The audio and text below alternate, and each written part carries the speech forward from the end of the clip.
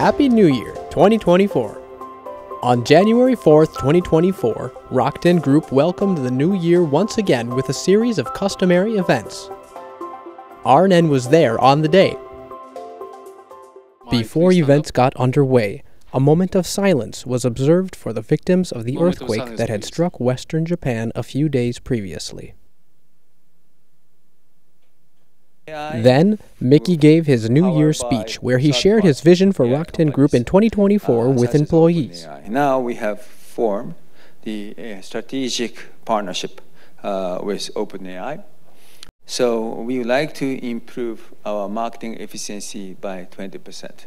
So meaning that if you invest $1 million for advertisement, we can improve the return by 20% utilizing data and AI. The operation activities, 20% increase. Client productivity, like Rakuten Ichiban merchants, Rakuten travels, hotels, golf course, even maybe the Rakuten corporate clients, they can improve their operation by 20%. So triple 20 is what we would like to provide. What is most important is all the Rakutenians need to really understand the importance of AI and how to use it. So in order to do that, we are going to provide all the Rakutenians the AI training and education. Where do we want to be in 2030? That is one of the reasons we decided to re-engage in this very challenging project for the mobile. It's just not the mobile service in Japan. Basically becoming mobile platform provider for entire world, which we can probably in the future build our other business on top of it. The journey, adventure we are all in is so important to the country and to the world. And I am very proud that we are walking this together. After the speech, Mickey and Rakuten executives that gathered from around the world visited Atago Shrine. The shrine is near the original site where Rakuten was founded, and visiting is an annual New Year tradition.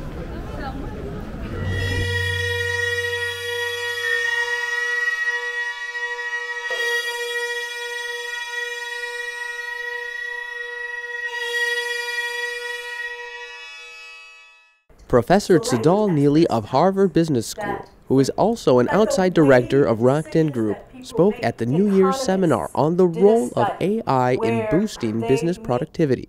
We don't need to be data scientists to have a digital mindset. What we ultimately need is to understand the key topics that we need to fully learn about in order to operate with a digital mindset. We call this the 30% rule. The 30% rule is really about what non-native speakers of a language need to know in order to operate in a global environment. You don't need 12,000 words, which is what native speakers know, but you need 3,500 words. So essentially, a digital mindset says everyone needs that 30%. Because if we all have the common language, the common intentions, then we can develop in the AI environment. The day ended with a traditional Japanese Kagami Biraki. Attendees toasted to a great new year and enjoyed the special moment together. We asked Rakuten executives about their ambitions for 2024. And 2024 is even more opportunity ahead of us. And I truly see Rakuten can be a business leader in the AI field. There's so many applications we can develop, leverage our data, leverage our domain knowledge, and put into an operation. We are the organization that can make things happen. Our execution capability is amazing. Rakuten is truly unique, that we are in a very unique position to leverage the AI technology to benefit our customers, benefit the businesses, and do good things for the society. So I'm very excited to be with you on this exciting journey.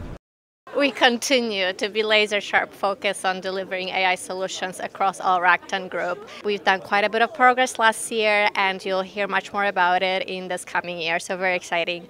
We're also working on a range of tools for our merchants and our creative marketing team so they can create really exciting promotions with just click of the button that are visually attractive and compliant with all the rules and regulations.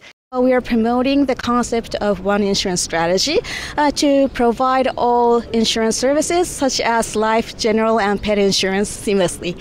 And to offer a seamless customer experience, we think it is extremely important to leverage the power of data and AI. AI-nization for Rakuten Mobile, we started actually last year. And the key focus area for 24 is we have to reduce our operational expenses by 20%, considering that the main focus is on the power efficiency.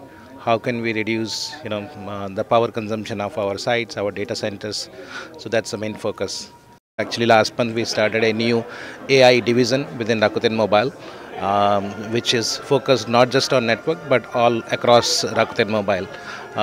So they will focus on shop strategy, customer experience, even finance, HR, and network. Right. We also asked executives about their recommended tips for using AI. I can share with my personal life. I'm personally very excited about the text-to-image technology because it really illustrates the power of AI. With the new tools like DALL-E, Midjourney, stable diffusion models that you can access through many different platforms, you can basically turn your vision in your head into an actual beautiful painting or a photograph. And this is how I decorated my apartment recently, so I encourage everyone to try it out. Lots of people use it for coding, and some people use it for asking general questions. Like, I learned Japanese cuisine. Take a picture of it and upload to ChatGPT, and it can tell you, what kind of cuisine it is, and give you a recipe if you want to try it yourself. Or you can use it to acquire any knowledge. Like for me, I learned how data center operates. What's the electricity price, right? There's so many things you can learn from AI tools. Go Rakuten!